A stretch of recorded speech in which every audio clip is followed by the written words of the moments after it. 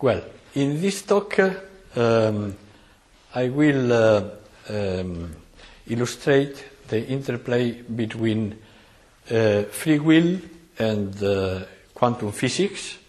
Actually, I will highlight that quantum physics is assuming free will as a basic principle of science. Second, I will stress that the material visible world cannot be explained exclusively by material visible principles. And finally, I will argue that there is not such a thing like pure randomness in the world. Randomness as in the sense of lack of control. Randomness and non-material control coming from outside space-time, are inseparably together. To begin with, I would like to explain you in a very simple way the concept of quantum non-locality. That, in my opinion, is today we could say the crucial notion in quantum physics, much more relevant than in determinism. We have here laser source emitting light, and this here is a half silvered mirror, a beam splitter, so that 50% of the light goes transmitted and 50% goes reflected. If we put here two detectors, this detector will fire 50% of the time, and this one will fire 50% of the time. So each detector will count 50% of the counts produced by the light particles. Well, now suppose we build an interferometer this way.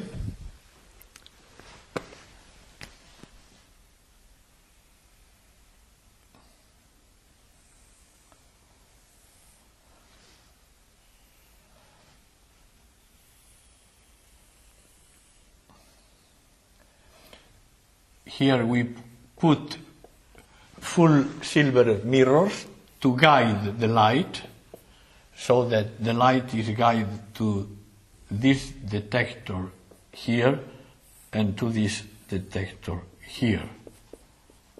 For the moment, here we put nothing. Then, how would you say? How many % of the light get we here in this detector? You will say, well, the same than before, so 50% and 50% here.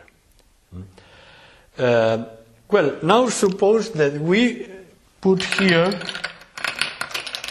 another silvered mirror like this one here, so that exactly another beam splitter here.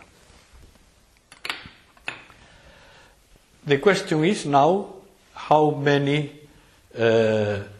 percent of the light, of the counts, we have in this detector and how many we have in this one. So, if we are reasoning with the model of particles, we will say here is coming 50%, and then here you get 25% and 25%, and the same for the other path, so that you get here 25% and here 25%. And then you would say we get here 50% and 50% again. Well, the result of the experiment refutes this explanation. Actually, it is an interferometer, a Mach-Zehnder interferometer, and the experiment shows that we get here 100% and here 0%. How is this possible? Well, the explanation was given with the model of waves, stating that light behaves like waves. So that if you have a wave coming this way, then this wave will be partially transmitted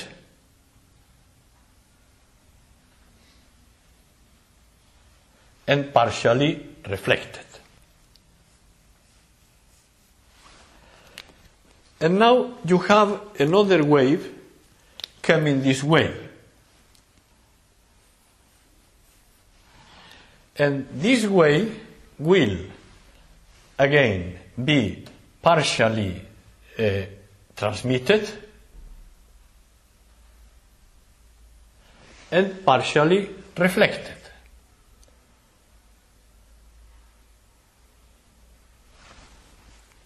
But there is a difference, because here the red wave is transmitted and here reflected, and the other one is reflected and transmitted. So they come out with the same phase. Okay? And then we have constructive interference. For the other path, you have reflection and you have reflection here and reflection, and here you have transmission and transmission. This, I would not enter details, produce that the waves are coming in opposite phase. One is coming so and the other is coming so. So you have here destructive interference, and then you get 0%. Okay? That is our experimental facts. Now we can go ahead and suppose that we can change a bit the path of this, of the length of this path by a device. We could put here so mirrors. So this device allows me to change the length of this path. What happens then? Then it is quite interesting. Suppose we say this is the detector 1 and this is the detector 0.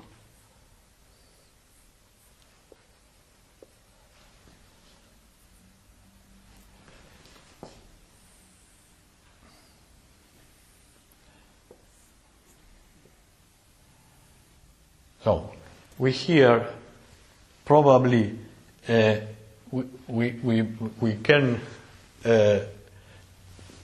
represent here how the counting rates in the detectors change. If you put here the phase and here the counting rate, okay, then for detector 1 you are going at the beginning 100%, and then you get a sine curve like this, and for the other one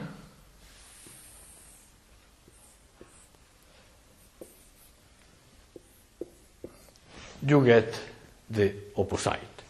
It starts with 0, it goes to 100, and again to 0, and so on. Okay, so that is what we get from the experiment. What means this? This means that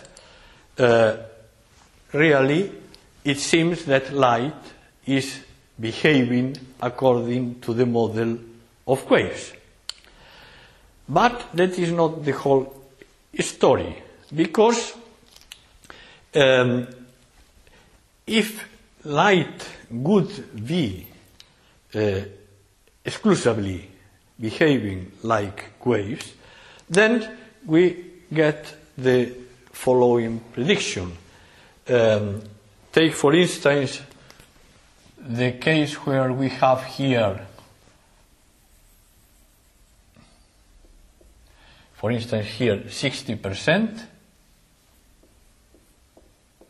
and here 40%. Okay? Then this means this detector, all detectors are firing. Both detectors are receiving waves, information, so they are firing together. And this one will fire a bit stronger and this a bit weaker. But all the time they have to fire together because waves are arriving to both detectors. And this would be the case even if we work with very weak light, because you have waves here and waves here. Okay? But that is not the case. When you diminish the intensity of light, then you get either this detector fires and this doesn't fire, or the opposite. This fire and this doesn't fire. So that is actually amazing, because you see what happens here is that both detectors are working, are functioning according to the information of the two paths. But at the moment of firing, they have to have a coordination. Some agency is coordinating these two detectors so that if the one fires, the other doesn't fire, and vice versa. Well, this idea was already so old, the beginnings of quantum physics in the year 1927 was exposed in the Solvay Congress by the Copenhagen group, the Copenhagen School, also people like Niels Bohr, Heisenberg, Werner Heisenberg, Max Born, and then Einstein was quite upset. Why? Because if things are this way, when these two detectors are near to each other, suppose we can put this part of the experiment we put here,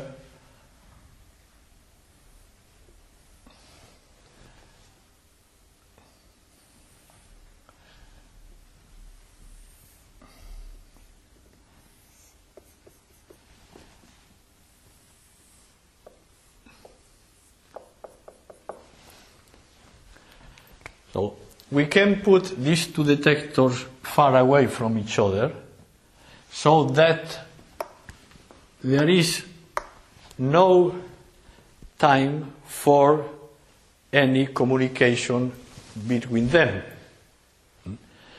This means that if there is a coordination between these two detectors quite far away from each other, then this communication should happen faster than light. And that is why Einstein was quite upset and against quantum physics. He said, look, this cannot be true, this cannot, and therefore quantum physics is incomplete, and it is actually wrong. It has to be completed. This was the position of Einstein. So this experiment, quite simple one, is amazingly has not been done till quite recently. Also, the other sophisticated experiments have been done, but this one has been finished some weeks ago in the lab at Geneva of quantum optics, and we hope to publish soon the results in the arXiv. But you can see, suppose that we put these detectors far away, then what will happen? Each detector will fire at random, without coordination. Then you will get 50% of the times you will get when 0, also detector 0, detector, excuse me, this detector fires here, and this detector doesn't fire. 50% of the time you get the other case, and 50% of the time you get the two detectors fire, and 50% of the time you get no count in each detector. Okay?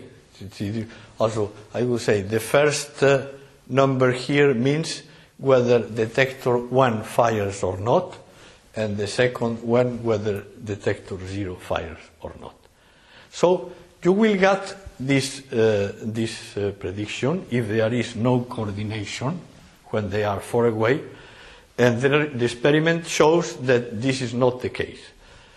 This case doesn't exist. So actually what you get is here 50% and here 50%. Like when the two detectors are near to each other. Okay?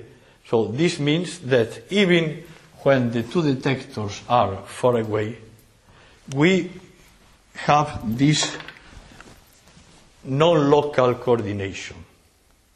What means this?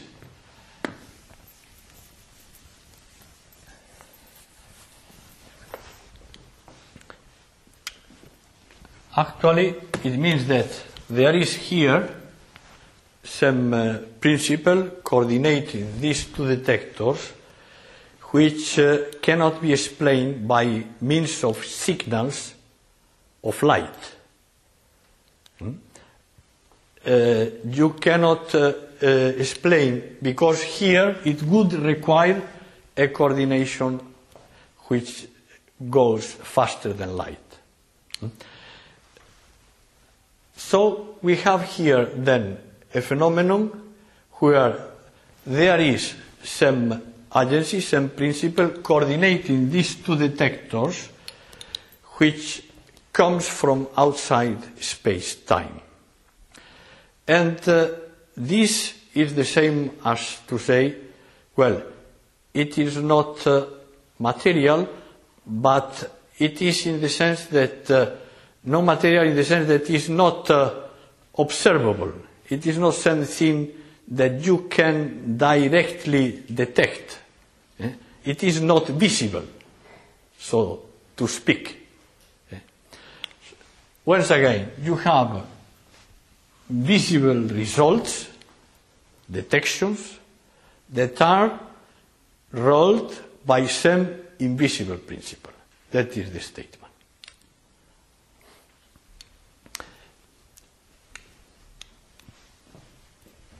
We come now to the, before I go to the second part, I would like to show you that an interesting, quite recent result too, is that this kind of quantum phenomena, you can call this interference or quantum coherence, this is entering now the domain of biology. For instance, to explain photosynthesis, there are now works, experimental works showing that you have to have some kind of quantum interference or coherence. Things are going like this, quite roughly and quite simple explained. Photosynthesis, you have in the leaves of the plants certain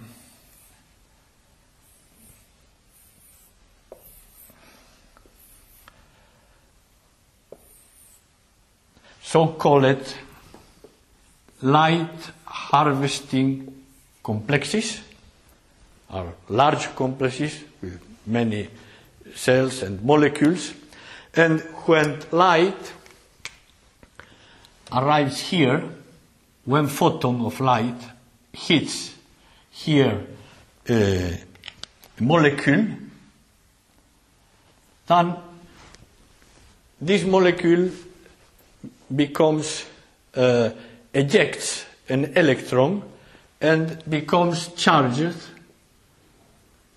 with a positive charge and a negative one. So you have the molecule, the electron goes away, and then the molecule remains positively charged, but the electron and the molecule remain bound. This is called an exciton. It is like a molecule which is prepared to give energy. But to do this molecule has to reach here, this center. That is the reaction center. Okay? And what we are discovering, what we are observing, are phenomena that we know that to go from here to here, it is like a random walk.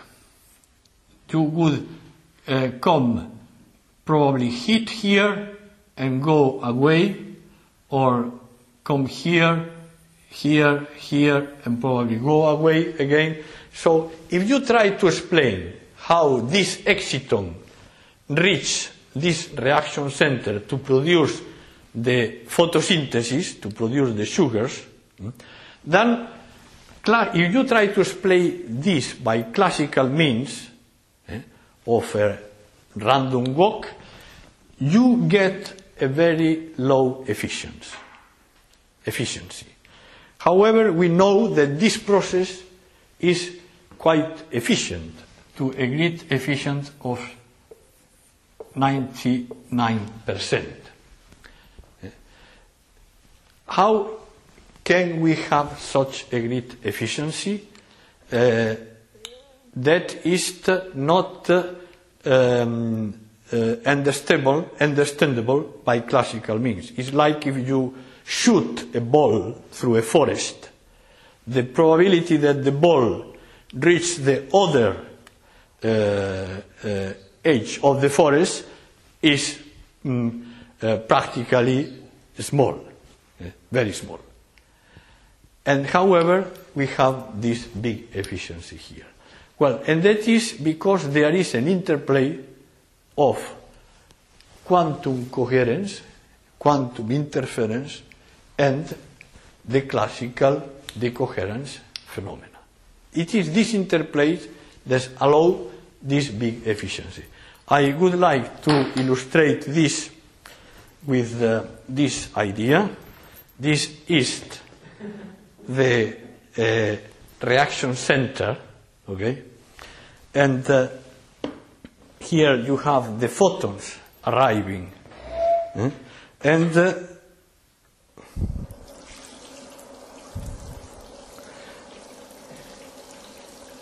you see, then efficiency is very little. What the quantum interference produce here is like a funnel.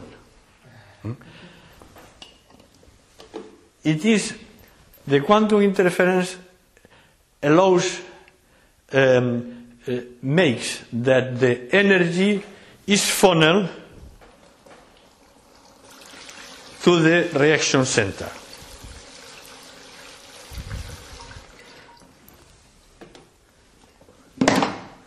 So you see, then it is much bigger efficiency. Well, the interesting point is, what I am saying is that this funnel, this you can say this quantum funnel, is not material. It's not in the sense that it's not busy. It's not something tangible. It's not something that is in space and time and you can access. It is not something that you can access. And you can say, well, it is a law of nature, sure, but this law of nature is not registered in space and time. Okay, that is, so this kind of phenomena are now becoming important also. It is not very at the beginning, but it seems that, for instance, in plants, also in ion channels, we have quantum interference playing a role. The second point I will stress is that we have said that if we would not have this coordination here between this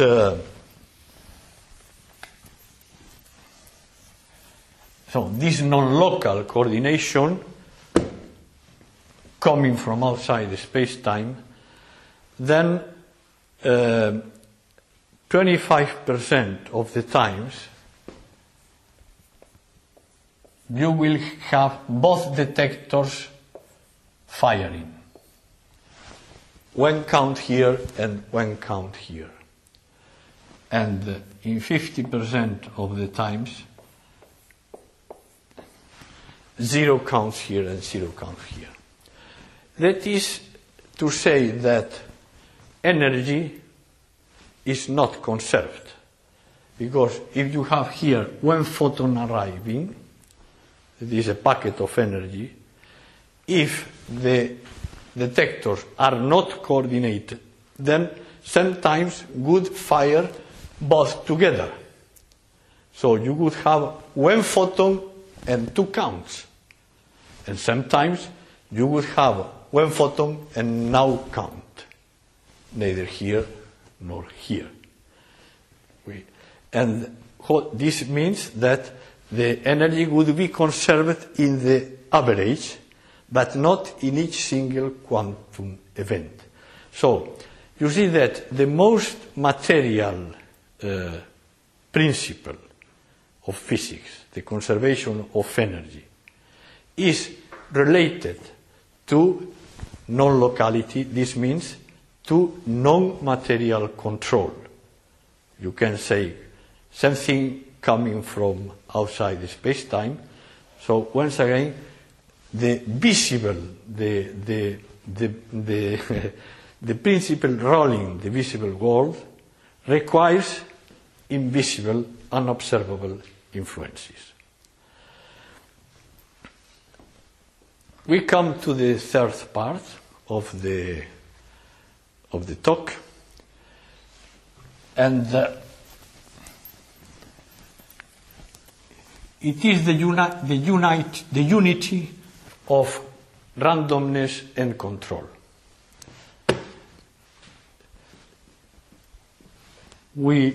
Once again, we get one count here and no count here, or one count here and no count here.